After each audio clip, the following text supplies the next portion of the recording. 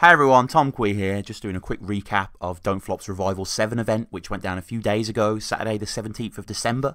Before we get into the recap though, I just want to say please follow the show, email the show, battlerapresume@gmail.com, and also, a new feature, please help us on Patreon. Battle Rap Resume is now on Patreon. We are offering several tiers for donations to help go towards the show. The main one is the sort of the lowest tier, the $1.50, £1 a month. You get access to Resume Review, which is a bonus kind of behind the scenes episode, as well as another episode, maybe more episodes, but a guaranteed 2 extra episodes a month that will only be on Patreon. So yeah, if you want to help the show, literally £1, that would be really, really appreciated. It's crazy actually. One of the tiers that I offered was $150, and I will come out of retirement and battle someone, and someone has actually done that, which is mad, within the first 2 days. And me and the guy Joe have been in contact since, and he does want to battle me. I am going to be battling, but I'm going to do a video on that quite soon, so look out for that, because yeah, that's fucking mad. But anyway, Revival 7, I wasn't going to go initially for a number of reasons. The main one being that I was in Birmingham for the weekend visiting some friends, kind of classic Christmas kind of catch-up sort of era.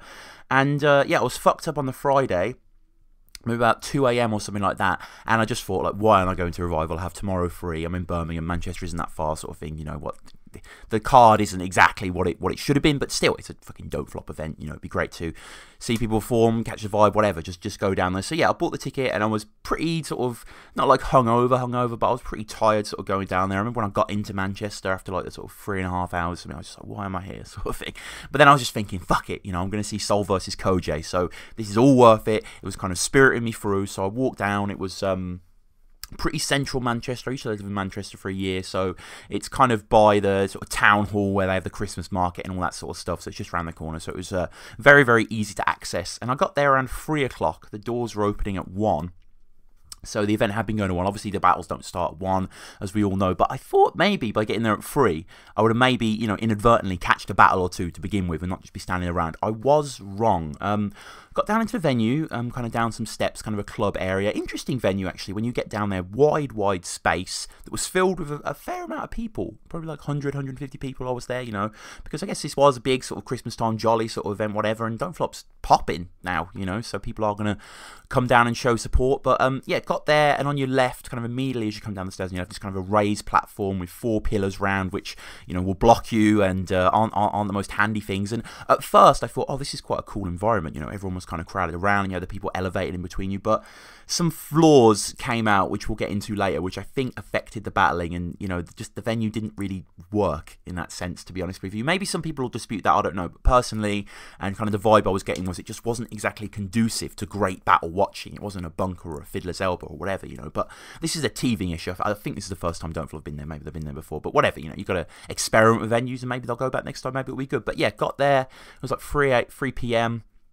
Grabbed a drink, saw a few people, you know, like Dom, for example, I've done podcasts with and stuff like that, and kind of, you know, chatting to a few people or whatever. And yeah, 3 p.m. and Young Guns Fusion comes on and does a set, which is fine. You know, there's a little bit of lethargy in the crowd, not due to him. Like, he actually performed really well and sounded great, great energy as well. I think he's got an upcoming headline show. The guy seems to be doing good things. But yeah, I mean, you're there for battles, aren't you? And, you know, watching a 20-minute set of someone doing music can just get a little bit sort of tiresome. You know, I think there was a lot of delays. We heard that Pedro and P Soldier were kind of 2 minutes away, and that was like 20 minutes ago, and then they're 2 minutes away again, and that sort of thing. But, you know, this does happen. This is battle rap. This is Don't Flop. You know, you can't expect punctuality at all times of the day.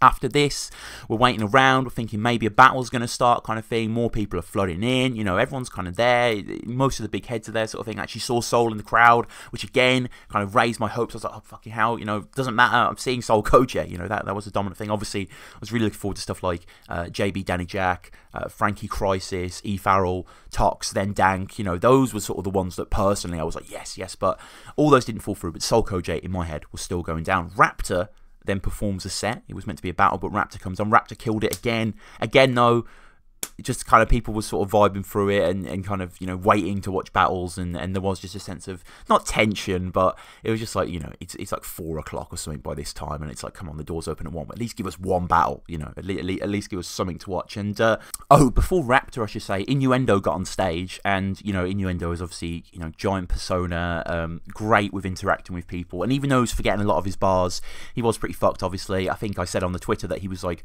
a bar into his 3rd song, and he didn't recognise the beat and all all that sort of thing. But that ramshackle, lovable nature is part and parcel of what Innuendo is, and he did really well, and he definitely got the energy up for the crowd, and then we went into Raptor, and Raptor sort of continued that, and then we got into the first battle, and it was quite interesting. Innuendo encouraged everyone to get on the stage at this point, everyone to take a few steps forward. So what you had was a kind of two-man deep, you know, barrier around Innuendo, and then I myself and many other people were kind of slightly more at the back, had to kind of like, you know, tiptoes, looking over these people because they are kind of elevated in head, and then the sound was a little bit insulated. He was on a beat, he was on a mic, so it wasn't that difficult to hear, but in later battles that I'll get into, such as Press and Matter, this kind of movement inward definitely hampered the sound, I feel. Hopefully it doesn't affect the battles on cam. So yeah, you know, we had waiting for the battles, then we had Young Guns do a set, Innuendo, Raptor do a set, and finally we get Pedro versus Jay Dillon, which was I mean, it's exactly what you think, really. It wasn't necessarily the most enjoyable battle. I mean, I have to be honest, the event wasn't that great, and I'm not trying to be harsh. Obviously, I'm a fucking giant Don't Flop fan. I love the company and all that stuff, but you got to be objective, you know. I mean, it wasn't next in line. It wasn't a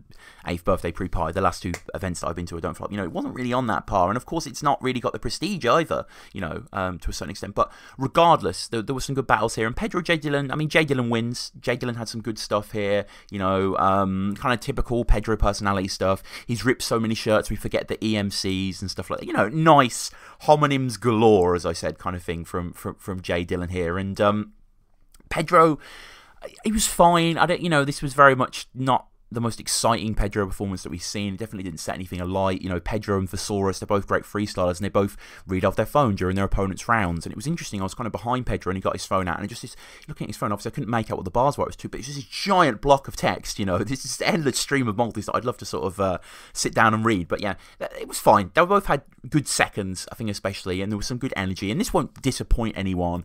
There wasn't any judging, I don't think, but I've definitely got Dillon winning. I think Jay Dillon was stepping up quite a bit from past performances here, and really delivered, and he has quite an interesting, quite powerful presence on stage. He always closes his eyes, he's got his legs sort of aft in a power position.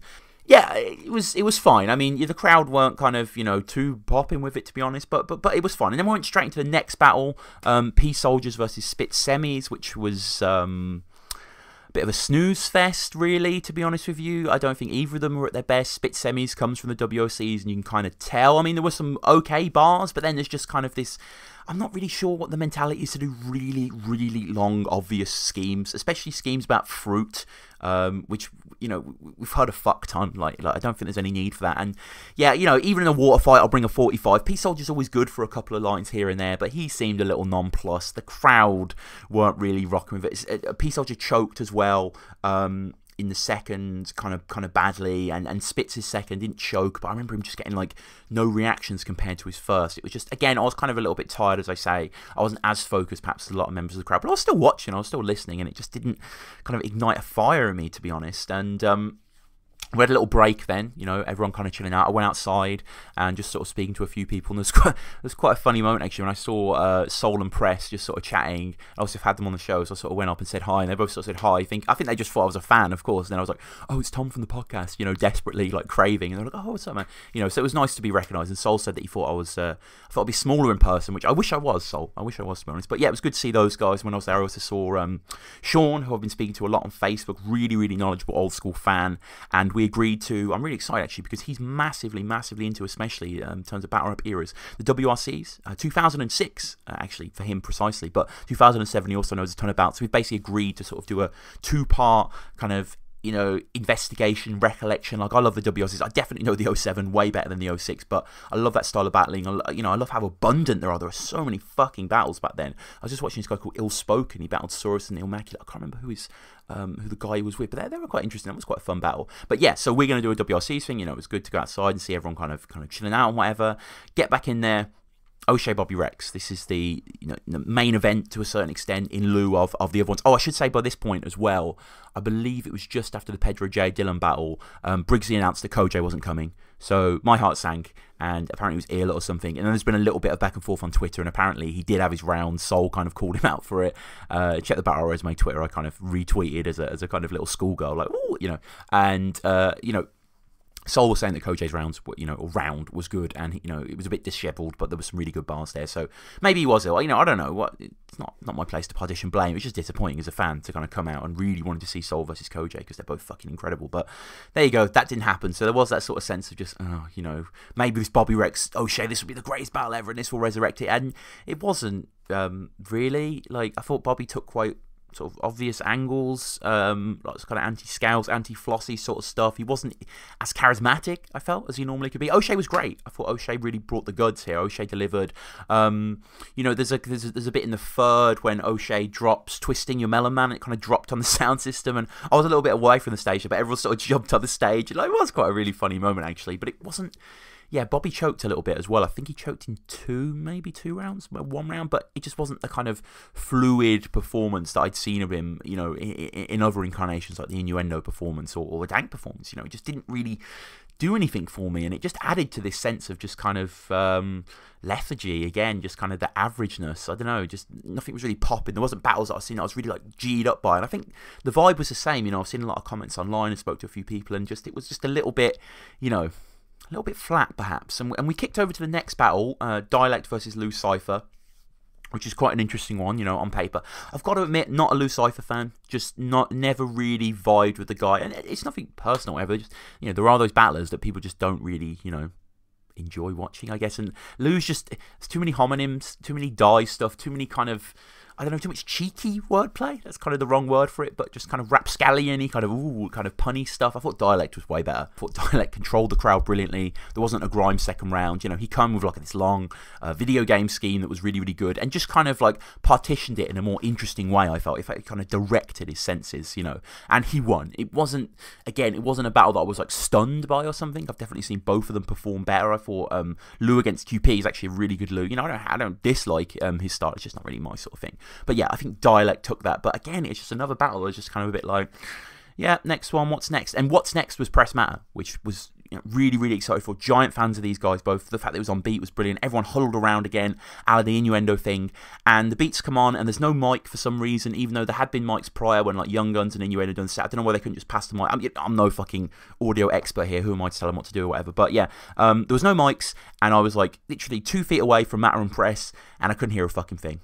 Like, I literally couldn't hear anything. I think most people say that. If you were at the bar, you definitely couldn't hear anything. The beats were overpowering. But, I was within touching distance of these guys, and I was proper straining. I think I said to Press afterwards, like, I heard there was this long scheme, and I just heard the word Yamaha just sort of come out, and I was like, yeah. But that was it. That was all I could react for. I wasn't sure what the setup was, didn't know what the punch was, just know that Yamaha was involved. And it was, hopefully on camera, due to the proximity of the facing mics, they were very close together. It'll come out well, and I really hope it will come out well. The beats sounding fantastic, and I could tell just by watching their lips and movements and nodding head that the rhythm was, exciting and substantial. But yeah, as a bystander, I couldn't hear a fucking thing really, which was a bit of a shame. But yeah, and that was kind of that really. Like, I went outside after that.